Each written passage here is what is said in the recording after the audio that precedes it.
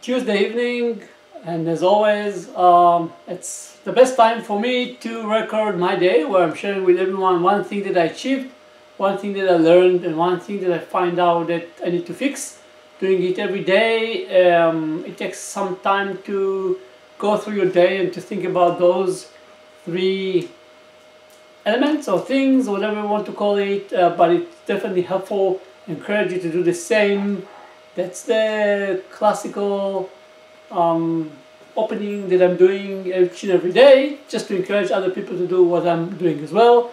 And it's time to share today. So going to be, I think, a little bit longer, since one of the topic is really deep to my heart. So I'll start with that. That's the achievement for today, which is a little bit of achievement and a little bit of disappointment. Everything go together. So the achievement is that it took around almost 3 months of work with lawyer to try to come with an agreement that, like a formal agreement that people that going to join Galaxy are going to sign. It's so complex because the current law system that we have and the current structure of companies is so targeted into one way of working, and it's so unopen to others. So it's hard. And there are, I think, two main difficulties. One is, if you want to create a structure when you share with people the revenue or the profit of the company based on what people are contributing to the company, that's not an issue. But if you also want to provide people benefit, and you just started a company, and it's actually even a kind of a non-profit company, and money is not flowing yet to the system, if you commit to people that you're going to do it, you commit to. And if someone in some point of time say, okay, I'm working for the company, but there are no revenue because nothing came from all the projects that you're doing, or all the avenue that you put in place in order to get more revenue into the company, or even if someone says, okay, I just want my benefit, and the company doesn't have income yet, or enough income, then you, as the right now sole owner, is liable for that, and that's a problem. Or that's a risk that you need to take. So probably there's no chance but taking this risk if you want to really move a company forward, that's based on what you really believe. And I truly believe that you should share, like a company is a group of people that are working for the same purpose. Not everyone should earn the same. It's not that case. But definitely everyone needs to earn percentage of what the company earned based on the contribution that they have to the company. This is like a huge incentive for people to be part of the company. It's an incentive for people to do a lot of work in order to get something out of it. And it's extremely fair, because if the company makes more and more money, people are getting more and more money. There's no cap to the to your compensation. On the flip side, if the market goes down, there is no cap how much your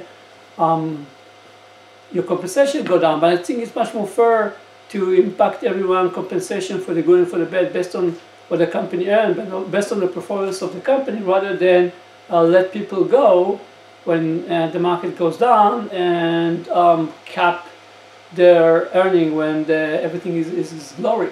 So even the term agent that we are using, because we are based on complex adaptive system, which agent is a basic element there, apparently is something wrong in the legal world. So it's so frustrating that you want to do something and there's no support legally wise, or you're taking huge risk personally if you want to do it. But you know, life is all about risk, and if you believe in something, you need to do it. So apparently, I have to do it if I want to move forward with that. So that's the achievement, and that's the other.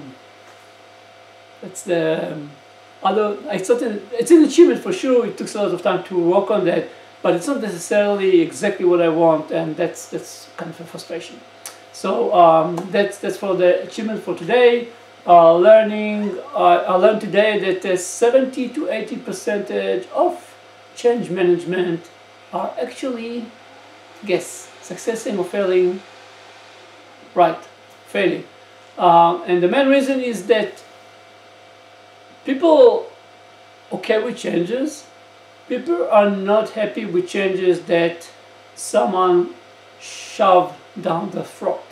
And most of the time where you communicate a change with people, you already make the decision, and people are smart enough to understand that you already make the decision and you are just trying to convince them to do it, and then whoop, the frustration level goes up, and the pushback goes up, and it's too late.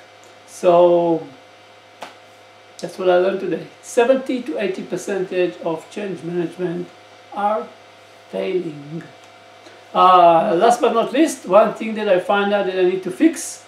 So today I was totally engaged in a discussion with someone trying to, by the way, help someone else, and I simply didn't pay attention that I simply lost the meeting, and I really hate when it's happening. Well, it's the first time that it happened since I'm sharing with you this video, and I don't remember where it happened last time, but it happened.